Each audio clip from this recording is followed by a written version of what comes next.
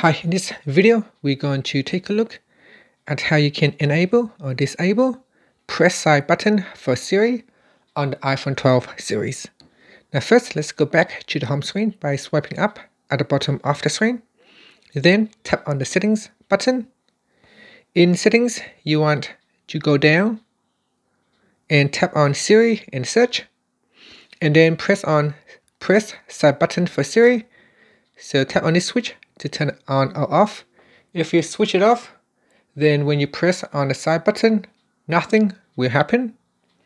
However, if you switch it on, then when you press and hold on the side here, then Siri will appear.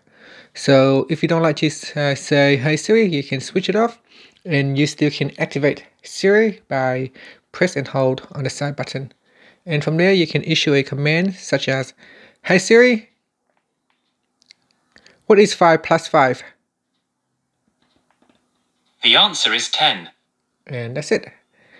And finally, you can swipe up to go back to the home screen. Thank you for watching this video. Please subscribe to my channel for more videos.